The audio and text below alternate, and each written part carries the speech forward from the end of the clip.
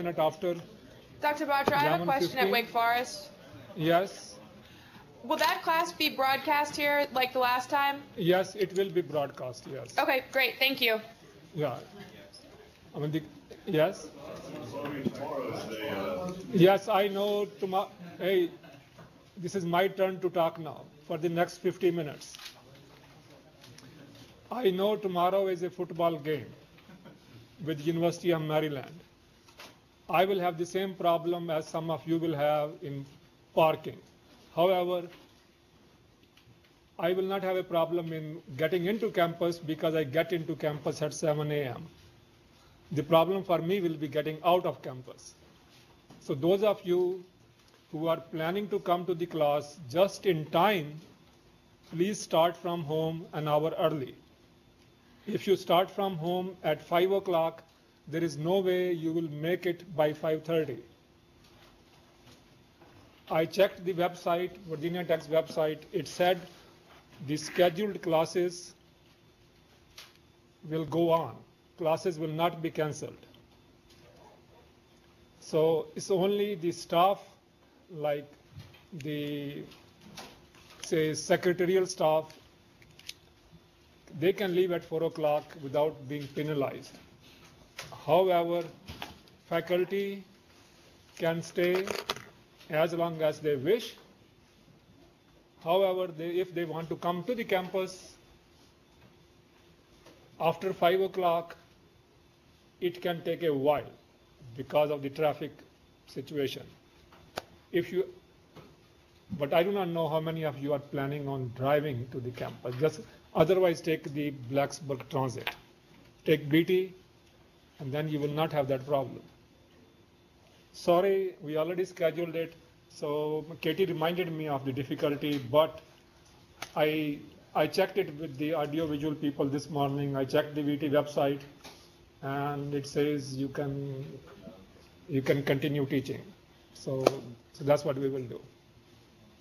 The lecture will be taped. It will be available, I assume, on Friday morning on the internet. So in case you miss it, please look at it or listen to it or watch it before you come to the class on Friday. It will help you. Otherwise, it's your choice. Okay, any technical question or any other question you have about this class you want to ask? Anything else you want to ask? Yes, Professor Batra, and the Yes, problem 2 of the homework, are there no surface tractions applied on the body? No surface traction means the applied force is 0. Is that the case? Yeah, the no surface traction means there is no applied force. Okay, thank you. Okay, so again I remind you it's my turn to talk. So we were studying conservation laws, and those are the ones which every continuous medium must obey. We don't have a choice. So the first one was conservation of mass, and the second one is conservation of linear momentum. My fluid mechanics colleagues, instead of saying conservation of mass, they will call it continuity equation. But in continuum mechanics, we call it conservation of mass or balance of mass or continuity equation. These are the same thing. So linear momentum, and that's the Cauchy's first law of motion, or is equivalent to Newton's second law of motion. Moment of momentum, so that's the Cauchy's second law of motion that says that the Cauchy stress tensor is symmetric. And we need the initial conditions and the boundary conditions. So as we discussed on Monday, the problem with this formulation is we do not know the deformed shape of the body. And those of you who use finite element codes, in the codes, this set of equations written in this form are called Eulerian description of motion. So the code will say, or the paper will say, we are using Eulerian description of motion. That really means we are taking little x and time as independent variables. So if you take little x, which means the present position of a particle, and time as independent variables, you get the Eulerian description of motion. Incidentally, according to Professor Truesdale, this was not given by Euler, but it's still attributed to him. So the next, the main difficulty with this formulation is that the deformed shape is not known. That's what we have to find. So we rewrite these things in the reference configuration, and that's what we were doing, or we started doing on Monday. So let's assume that this part P that is shaded in the present configuration, this comes from this part R0 in the reference configuration. And we can say the reference configuration was occupied by the body at time 0, and the present configuration is at time t. So the balance of mass, again these are balance laws or conservation laws. So the balance of mass, we already learned, it's rho x t j x t equal rho 0 of x, and this holds in omega 0. So who will tell me what is j here? I mean, we have derived this equation before. So what is j? That symbol j I wrote there? Yes? The Jacobian. The Jacobian. So what is, in terms of something more familiar to you, which is related to deformation, so what is j equal to?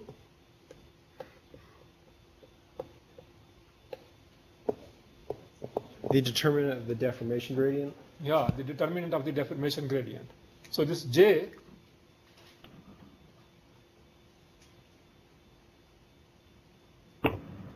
equals the determinant of f.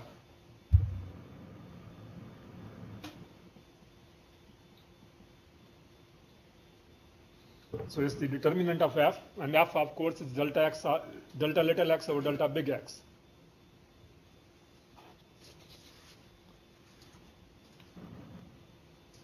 So if you know the deformation gradient f,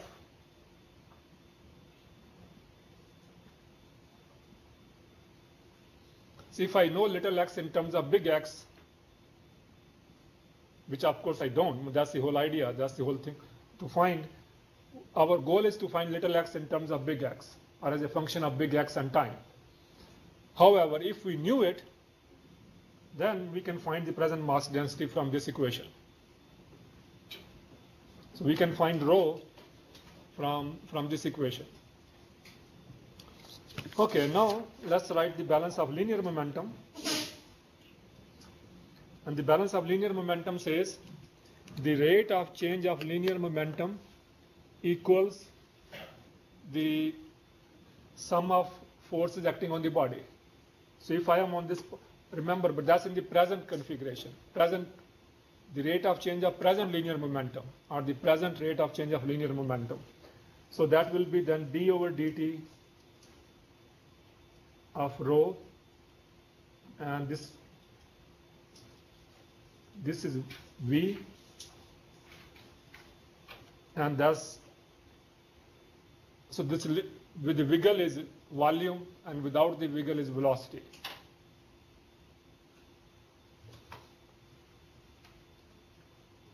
So that equals, we said there are two types of forces. One is the surface traction,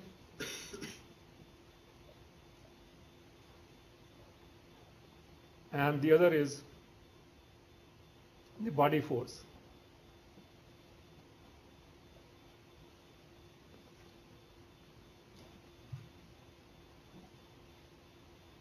So this is body force per unit mass. B is body force per unit mass. So if to, now we change the variable of integration from little x to big X. We change the variable of integration from little x to big X so that we can write our balance law in the reference configuration. So rho dv is rho 0 big dv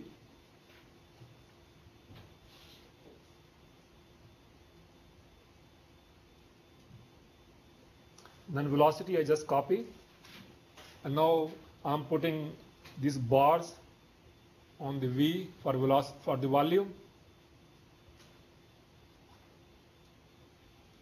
or I can use d omega if you like. That's another possibility. So Jessica says it's not needed, so she can keep track of it. So I assume all of you can keep track of it. Now Fi is Tij Nj.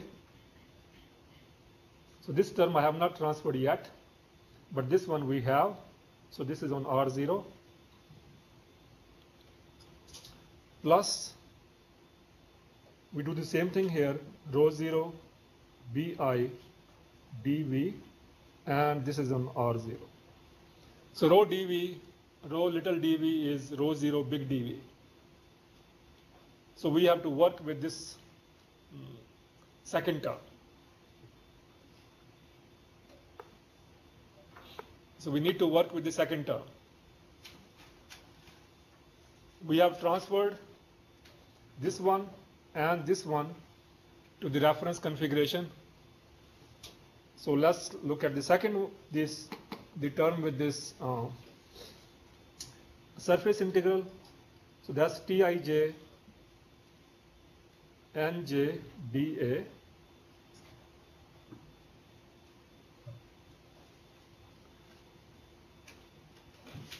now Nj dA, dA is the magnitude and N is the direction of the area element. Of course N is outward unit normal, but that's the direction of the area element. So if we combine these two, we can write it as dAj.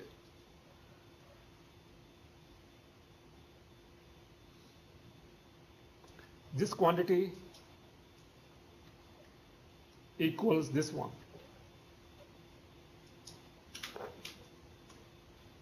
The magnitude of the vector times the unit normal or times the direction vector will give us the vector itself. So that's what we wrote. Now let us see how many of you remember what is Dij. What is this quantity in terms of the reference area? And we did that, I don't know, maybe 3 weeks ago. We derived the relationship between area elements in the present configuration and area elements in the reference configuration.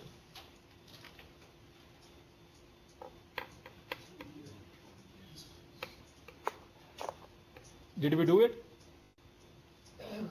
So now we are trying to remember what was that relation. So that relation is J. J is the Jacobian. F inverse, that is the inverse of the,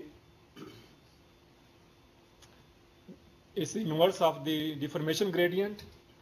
Lj dAl. This is just blob, there is nothing there, okay? So it was a J F inverse transpose big dA.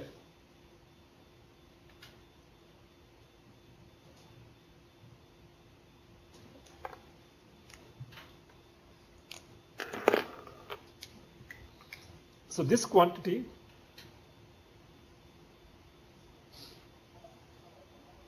well, before I do that, now what is this is integration on what part? So the integration is with respect to dA, big dA, d big A. So we have gone to the reference shape. We have changed little dA to big dA, so that means we are in the reference configuration now.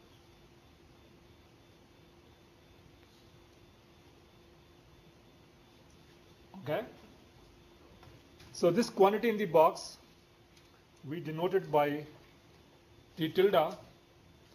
There is a free index I, so I put I here. There is a free index L, so I put L here. So this quantity in the box we denoted by T tilde IL. Okay, those are the free indices on this quantity. And this is called first Piola.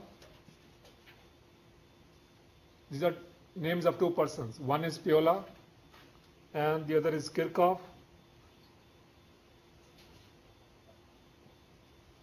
And this is with two H's. H as in Harry or Howard or hand. But there are two H's, not one. And there are two F's. I mean, many people remember two F's, but they don't remember two H. Okay. So remember, there are two H's and two F's in Kirchhoff. So stress tensor.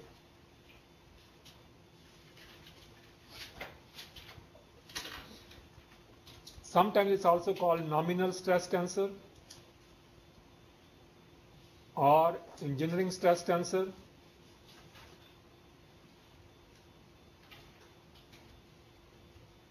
So you see either called first Piola-Kirchhoff, and of course when we are saying first there will be second, and either is also called nominal stress tensor or it is also called engineering stress tensor.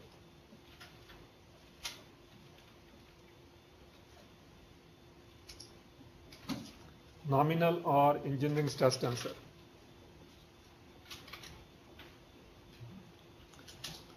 So this, remember, all of this is force. So this quantity is whatever I have put in the box is force, is present force per unit area in the undeformed state, because this is no big dA. So it's per unit in the undeformed state. So per unit area in the reference configuration.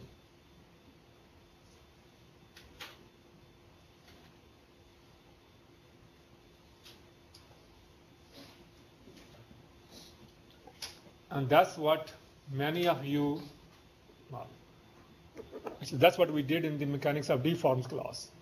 In the mechanics of deforms class, we took the specimen, we measured its width and thickness, we found the area of cross section, then we loaded it up in an Enstone machine or MTS machine and found the load for every incremental elongation and divided the load, present load or present force by the original area. So what you obtained was nominal stress tensor, or like one component of this stress tensor. So that was not true stress. Okay? That was not true stress. So if I'm undergoing a surgery and my physician applies force based on the undeformed area, he might kill me. Okay? Because the undeformed area is quite different from the deformed area of the tissue. So the machine has to be properly calibrated, whether it's based on the undeformed area or deformed area.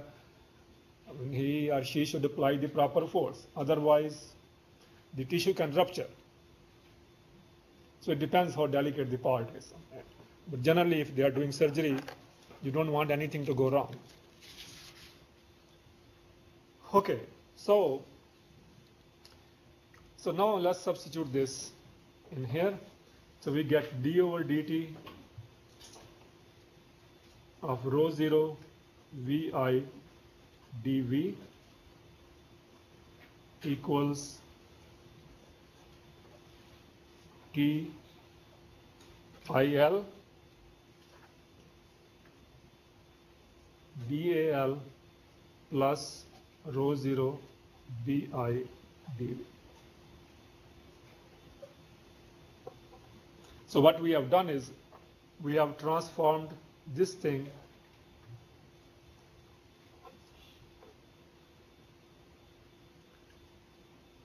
so we have introduced a new stress tensor based on the area elements in the undeformed state.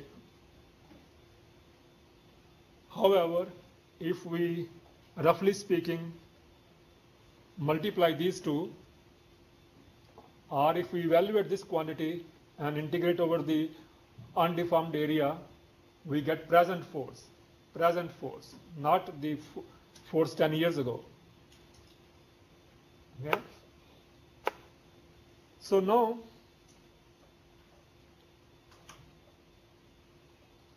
we go back and write area, the vector area as scalar times the unit vector. But this unit vector is in the undeformed state. So this n, capital N, is a unit outward normal. It's a unit outward normal in the undeformed state. It's a unit outward normal in the reference configuration, not in the present configuration.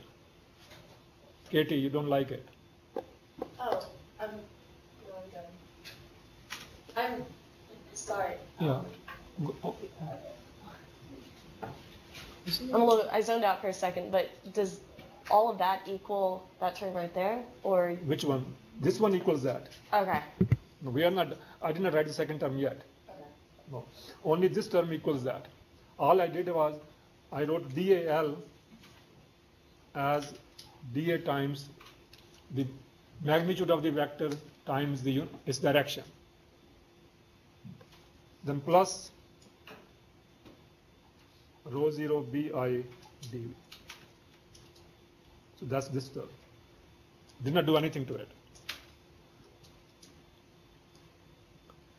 Okay, now the first term. Let's look at this.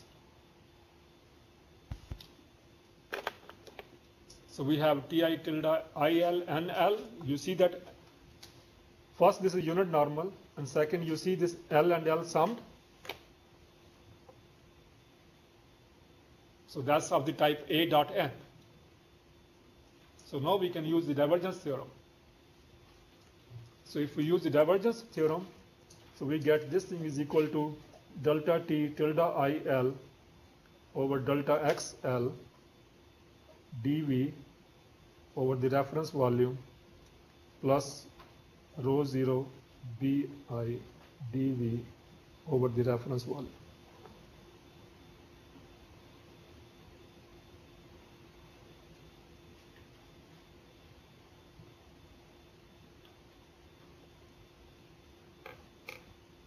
Okay. Now we can, of course, the left hand, this term is equal to rho 0 Vi dot dV. This is R0.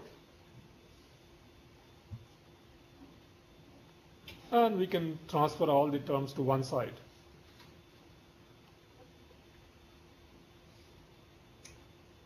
So we can transfer all the terms to one side, either left or right, whichever you like. Is it okay? So then 0 equals minus rho 0 Vi dot plus delta TIL over delta XL plus rho 0 Bi dV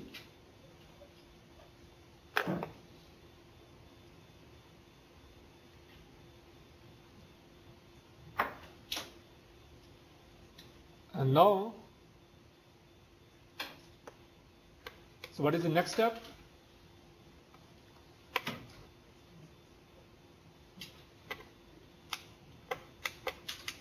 So I'm basically getting into the same habit as one of my instructors had whenever I was a graduate student, which is a long time ago. So when I was taking real analysis course, so he said the same thing. What is the next step? Yes? what's in the parentheses is just equal to 0 Right. without the integral. Yeah. So this thing, yes, you are right. So this thing has to be good for every value of R0. So you can take every region R0, you can take it very small or very large, and for this thing to be true, for every R0, the integrand must be 0. So we get then rho 0 Vi dot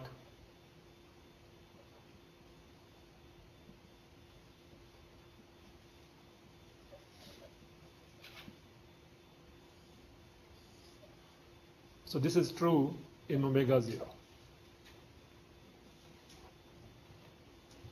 So this is true in omega 0. So this is the balance of linear momentum. Or Cauchy's first law of motion is Newton's second law of motion, but it is Cauchy's first law of motion.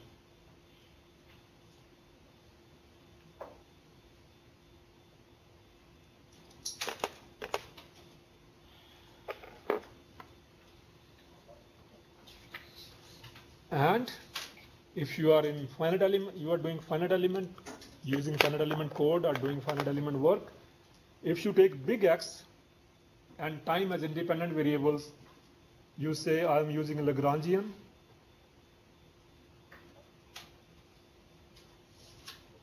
description of motion.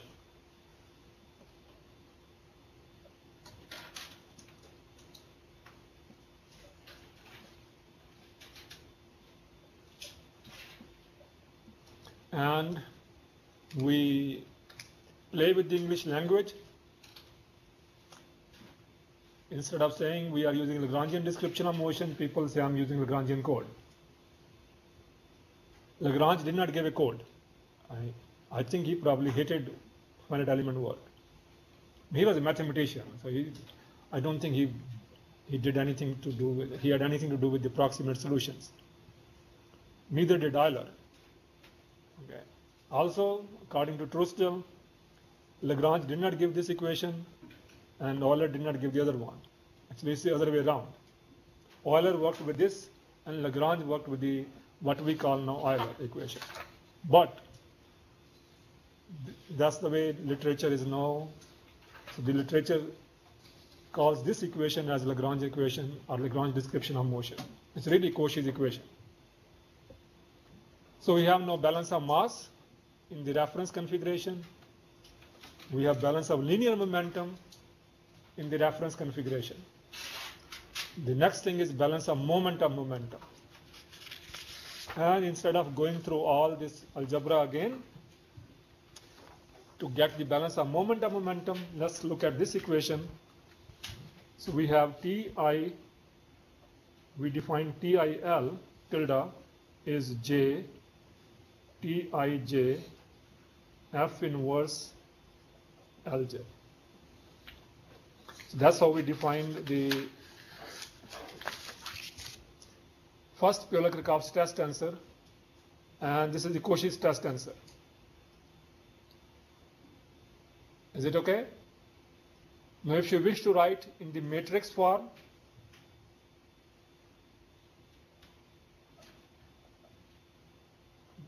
J is scalar, like it's a number, 1.2, 2.3.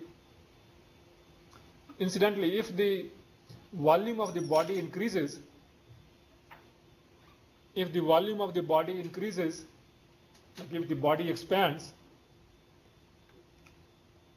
say I got air in my stomach, so my stomach expanded, what will be J then? J will be more than 1 or less than 1?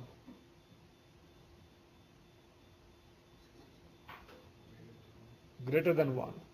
So J equals the ratio of the present volume to the volume of the same body in the reference configuration. So J equals the ratio of volumes. So to write this in the direct notation, so this J for matrix multiplication, these summed indices should appear next to each other, and they don't, so I have to take the transpose.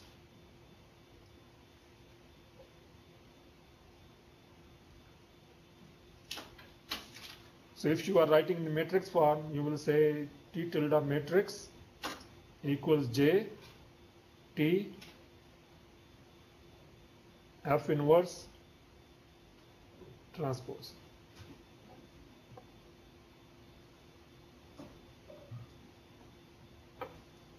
Okay. So what is Cauchy stress tensor then in terms of the first Euler-Kirchhoff stress tensor? What is Cauchy stress tensor in terms of the first Euler-Kirchhoff stress tensor? So of course I'm going to solve for this.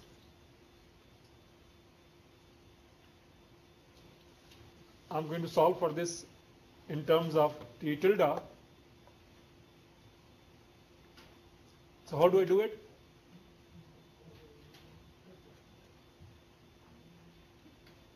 So I want to solve for this T in terms of T tilde. And of course I already did 1 over J. What is the next step? Post multiply by F transpose. So you post multiply by F transpose.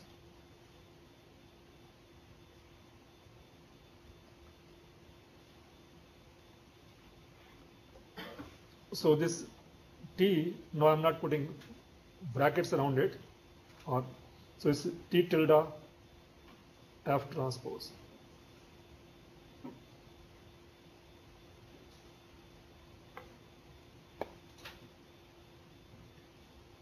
All I did is I did not put those parentheses around it. But then I am putting tilde underneath. So what is the Cauchy's second law of motion? Or what is the balance of moment of momentum? Yes?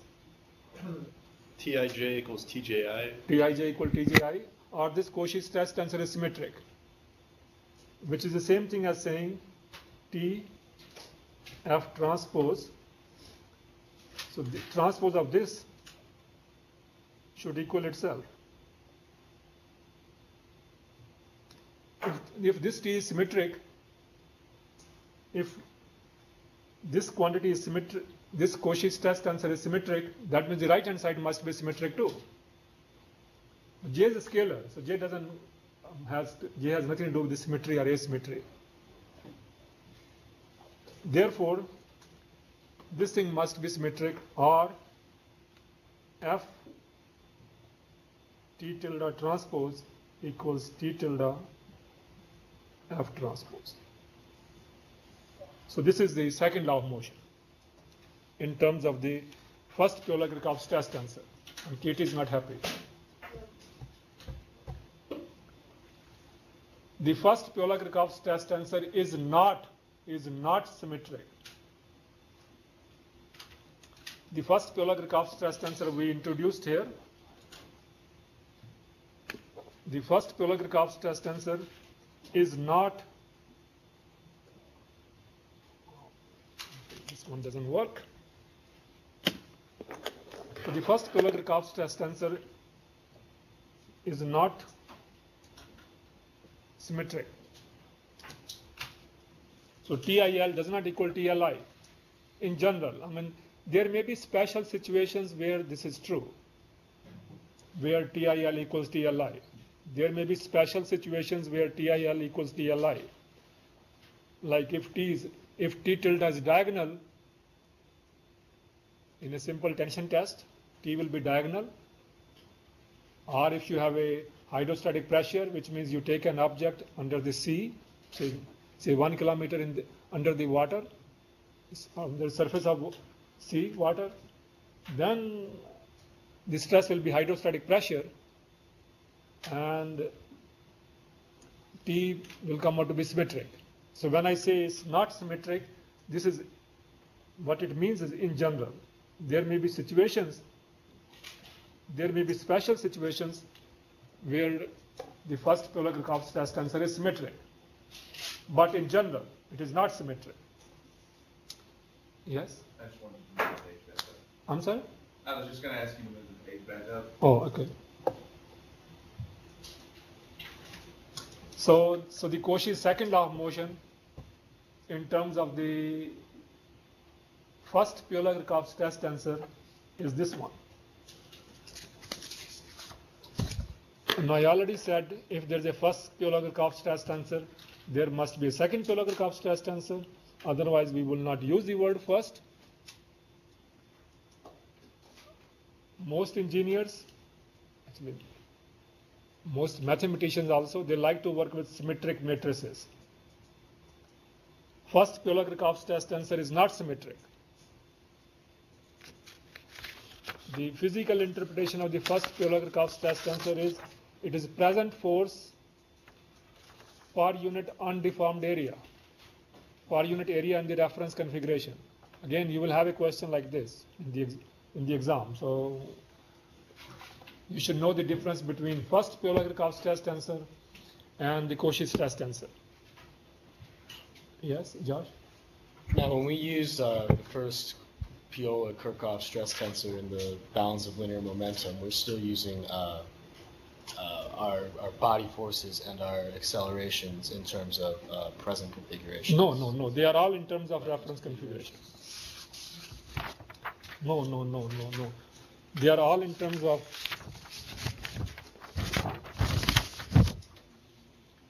there's a rho zero here. So that's mass density in the reference configuration. There's a rho zero here, mass density in the reference configuration. This is present body force per unit mass. And mass does not change. Vi dot. So if you are taking big X as variable, this is simple partial derivative with respect to time. And if you are working in the reference configuration, you really don't need the balance of mass to solve the problem because you have rho zero coming here, rho zero coming here. Therefore, you can find the velocity field or the displacement field without using the balance of mass. And after you have solved for the deformed shape, you can go back to the balance of mass and find the present mass density. However, if you are working in the Eulerian description of motion or the present configuration, you cannot do that. You need to find the mass density. Because in the present configuration, the balance law has the present mass density, which is not known. Okay, so the present mass density is not known. Therefore, you need the balance of mass or you need the continuity equation. Okay, so now let's say what is the second Piola-Grikov stress tensor, because I already said there is first, so there must be second, but there is no third. Yes. Could you expand out what VI dot is?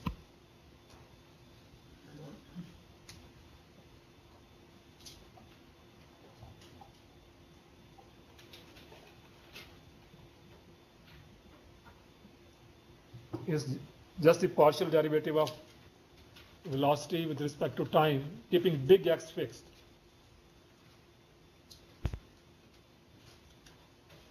It's the rate of change of velocity of a material particle.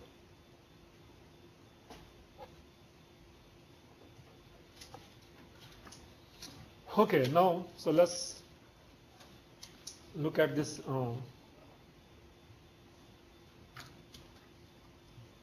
second Piola-Grikov stress tensor. So what if I take this equation and pre-multiply by F inverse?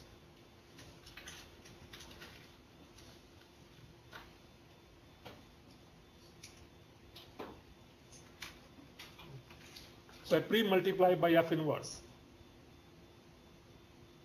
Of course, I have to do both sides. So I take the first Piola-Grikov stress tensor written in terms of the Cauchy stress tensor, and I pre-multiply both sides by F inverse.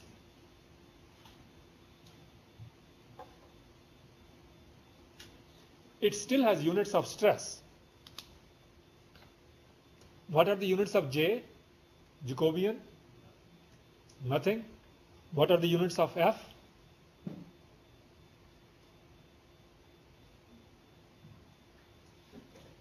It's a very tough question, right? So what are the units of F?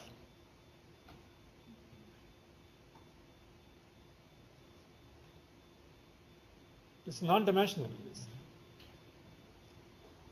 Okay, it's non-dimensional. It's like you are differentiating little x with respect to big X. So it's kilometers per kilometers, meters per meters, miles per miles, centimeter per centimeter, micrometer per micrometer, whatever you wish to say. There are no units. Okay, it's non-dimensional. So the units of this quantity are those of T, the stress. So it's pascals or pounds per square inch. Both sides, T tilde as well as T, have the same units. So this quantity,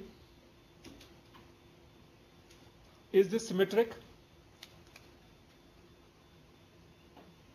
Is the right hand side symmetric?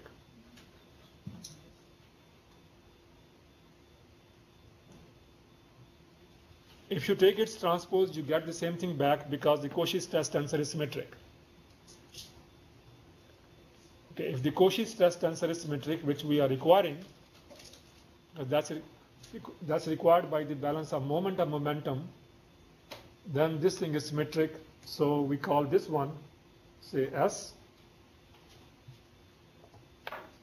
So this is definition. So we can put 3 lines.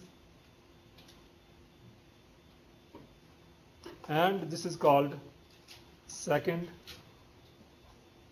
Piola-Kirchhoff stress tensor.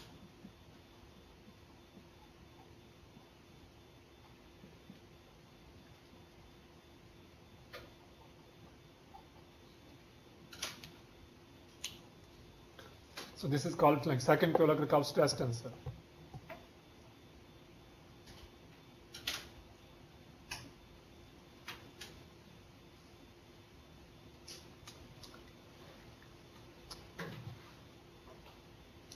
Now, of course, S is symmetric. The main problem with S is it has no physical interpretation. Even though it has units of stress, it does not equal present force over present area. It does not equal present force over undeformed area. It has no physical interpretation. So when you are using any code, like finite element code, 99.9999% chances are the code uses S. It works in terms of S, and after you are done, it will use this equation to find either T tilde or T. The material failure, the failure of the material depends upon the true stress, Cauchy stress. It does not depend upon the nominal stress. So if you are trying to find whether the material has failed or not, you need to find the true stress, which means Cauchy stress tensor. You do not find nominal stress tensor. Now some of you might be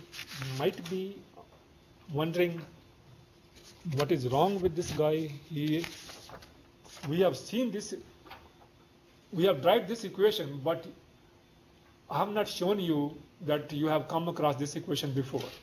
So I'm going to deviate a little bit from the textbook and show you that indeed you have come across this equation before.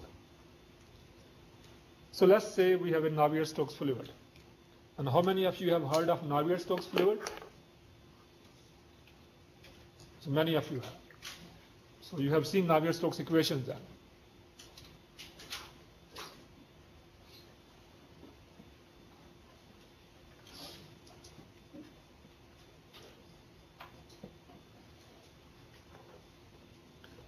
For a Navier-Stokes fluid, Tij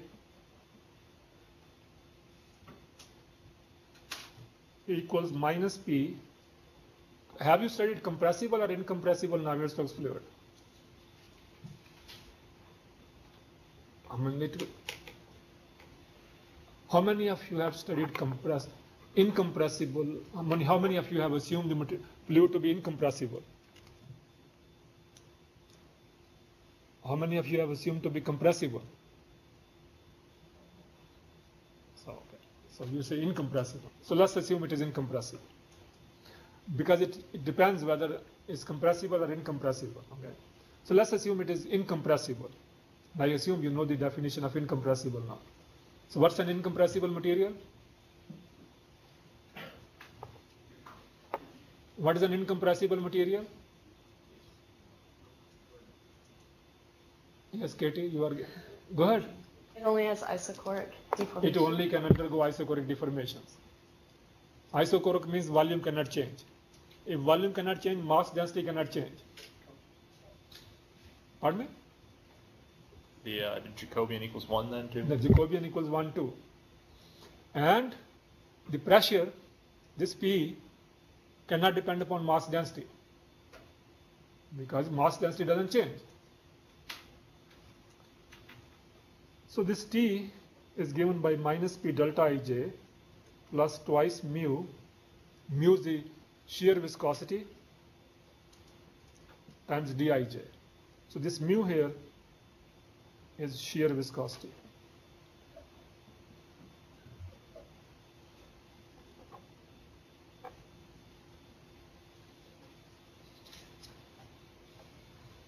So Tij comma j, which is delta Tij over delta Xj equals minus delta P over delta Xj delta Ij plus 2 mu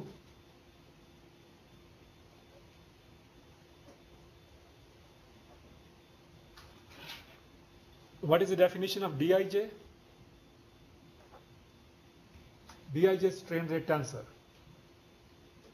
and that equals 1/2 delta Vi over delta Xj plus delta Vj over delta Xi.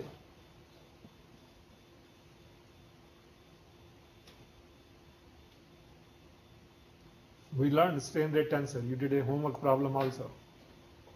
So Dij equals 1/2 Vi comma j plus Vj comma I, and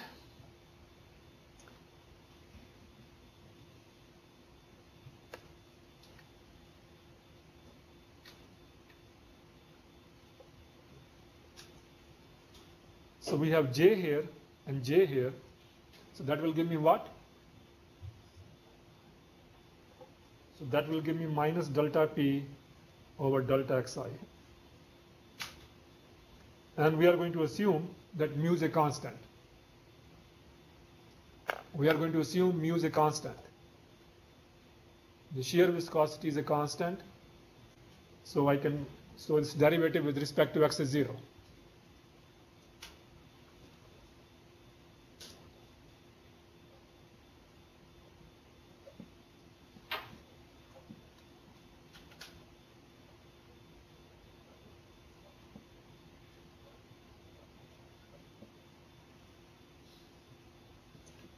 We are assuming that the shear viscosity mu is a constant. Therefore, its derivative is 0. So I differentiate this delta Vi over delta Xj with respect to delta over delta Xj. So I get this term. And then if I differentiate this, I will get, oh, there's delta Vj over delta X.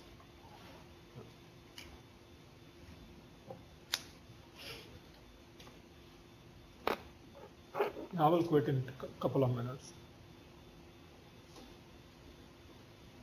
We started late, so okay.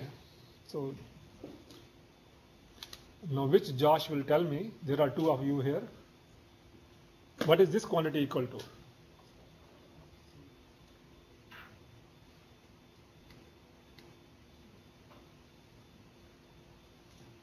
The fluid is incompressible. It's 0. Because the continuity equation for an incompressible material is delta Vj over delta Xj is 0.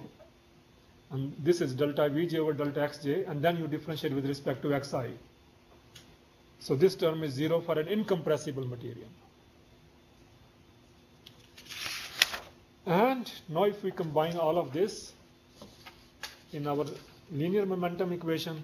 So we get rho delta Vi over delta t plus Vj delta Vi over delta xj equals minus delta p over delta xi plus mu delta square Vi over delta xj plus rho Bi. All I'm doing is substituting for delta Tij over delta xj. So this equation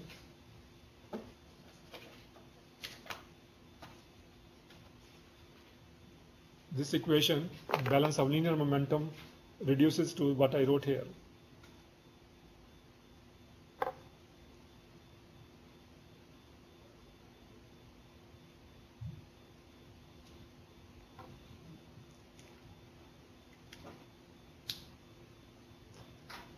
Yes, Josh, I know.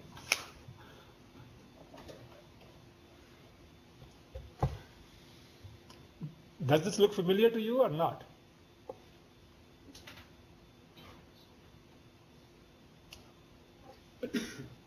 I guess you did not use the index notation.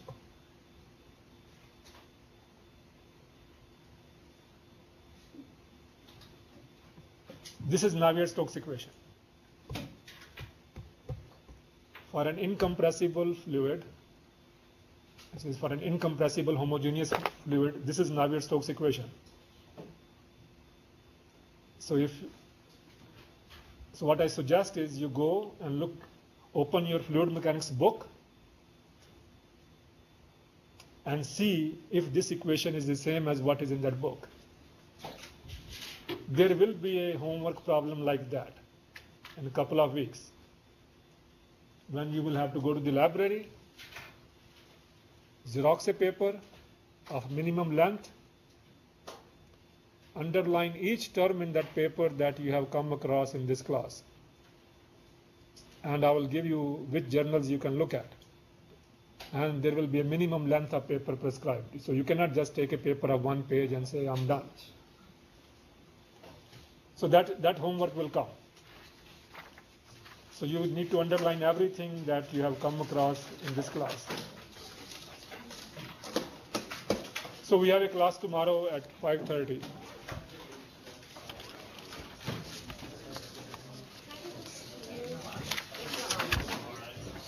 I have to put my name on my homework. Yeah. I need to put my name on it. No, it's okay. Do I give it to you? No, what? I just returned it, right? What? I just gave you back. Yeah, but then I have to give it back. No, not homework. No, but my grades are recorded. It isn't. My name wasn't on it. No. Oh. So I just put my name on, and now I'm giving it back. So Oh, okay. You can give to Lowe. You know him, right? yeah, but where do I find it? 227 227? Norris. Okay. Is Oh yeah, the exam. Oh yeah.